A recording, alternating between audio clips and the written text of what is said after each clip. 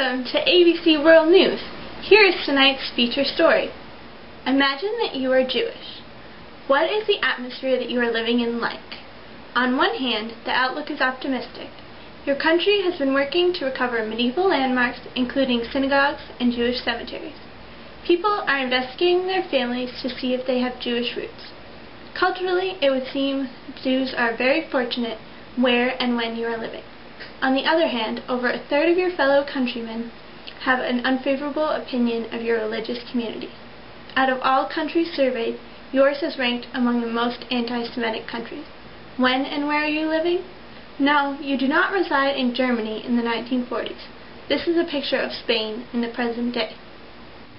The current Jewish population in Spain is between 40 and 50,000 people, which is only 0.08% of Spain's total population of 47 million. The current population, which is concentrated in Toledo, is mostly descended from individuals from northern Africa, Argentina, and Morocco. The revival efforts include attempts to recover medieval Jewish buildings and communities. One prime example is the Transito Synagogue in Toledo. This building dates from the 14th century. It was saved from destruction during the expulsion and was converted into a hospital. The synagogue has also functioned as multiple churches, a military headquarters, a national monument, and a museum. In addition, new museums, cultural centers, restaurants, and music groups have been created which are devoted to the Sephardic tradition. Accompanying these new developments are pieces of history that are being preserved and saved from destruction. As Rabbi David Liebershon believes, the government is using the Jewish patrimony for a purpose, and the only real purpose is to bring tourism to Spain. Supporting this claim is the Red de Judarias, meaning Jewish Network, dedicated to preserving the Jewish cultural legacy among 24 cities. But the main task on its agenda? Promote tourism. Tourist facilities were going to be built on the remains of a Jewish cemetery in Barcelona and a school on more cemetery remains in Toledo before an international uproar halted these projects. Meanwhile, the economic crisis in Spain and the Israeli-Palestinian conflict have prompted a negative perception towards Jewish individuals in Spain. In fact, Spain ranks as one of the most anti-Semitic countries in the European Union, being the only country in which negative views outweigh positive views. What are these opinions based off of? Not personal experience. For there are so few Spanish Jews, again only 0.08% of the total population, that most Spanish individuals have never met a Jewish person before. And this new anti-Semitism is reflected of ideas represented in the country's media outlets.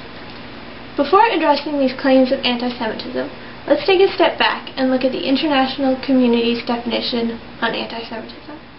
In 2004, the European Union Monitoring Center on Racism and Xenophobia created a working definition.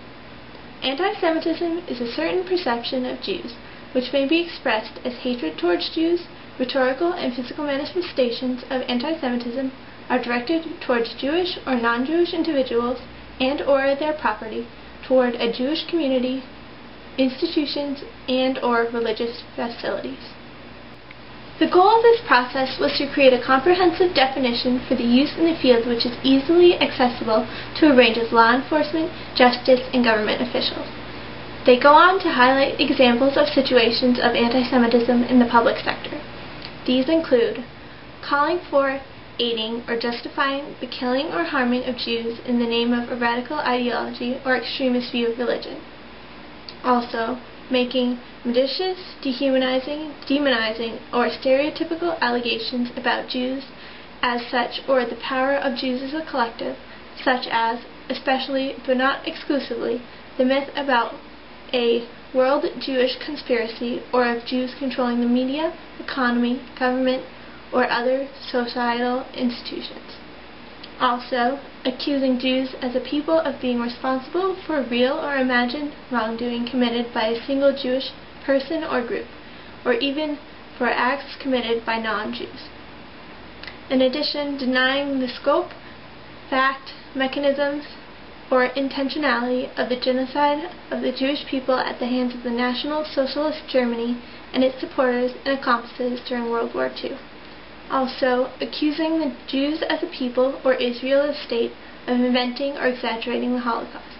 And finally, accusing Jewish citizens of being more loyal to Israel or to the alleged priorities of Jews worldwide than to the interests of their own nation. As we shift our attention back to the views of the modern Spanish population, we will see aspects of this definition highlighted in the public opinion. To begin examining popular opinion, one need not look past the top tier of Spanish government. Prime Minister José Luis Rodríguez Zapatero has made encouraging a more open and tolerant society a primary objective of his administration. However, Zapatero is known for his anti-Israel and anti-Jewish outbursts, most shocking of which was made at a dinner party at Spain's White House, the Moncala Palace. Zapatero reportedly began a tirade of anti-Semitic and anti-Zionist oration, concluding with the phrase, "It is understandable that someone might justify the Holocaust." Among his other indiscretions, Zapatero has driven Israeli-Spanish relations to their lowest point in 20 years of diplomatic ties. He has also attempted to restore ties with the Arab world, Israel's enemies. Also, during the Lebanon War in 2006, Zapatero participated in an anti-Israeli rally wearing a Palestinian scarf. The tide of popular opinion has turned against the Jews due to the material that the public is exposed to. The socialist government impacts Spanish radio, television, and print media, which is notoriously biased against Israel. In Spain, neoconservatives are most concerned with the conspiracy mentioned in the definition of anti-Semitism, which is that there is a movement to create a Jewish domination of the world. This theory has become center stage as Spain's economy is facing dark times. The unemployment rate has risen rapidly to 20%, which is highest in the industrialized world.